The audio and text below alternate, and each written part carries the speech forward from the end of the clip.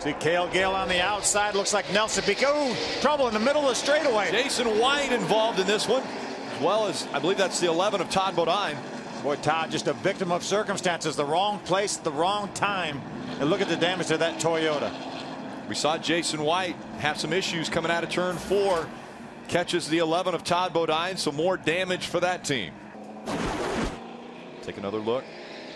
Oh no, Jason's just loose. Just got sideways, caught it, but unfortunately probably would have been okay if Todd had to come along, but Todd had to go somewhere. And this year, that's been the story for Todd Bodine. He's been loose, sideways, and just unfortunate, wrong place at the wrong time so many different times. Watch him here.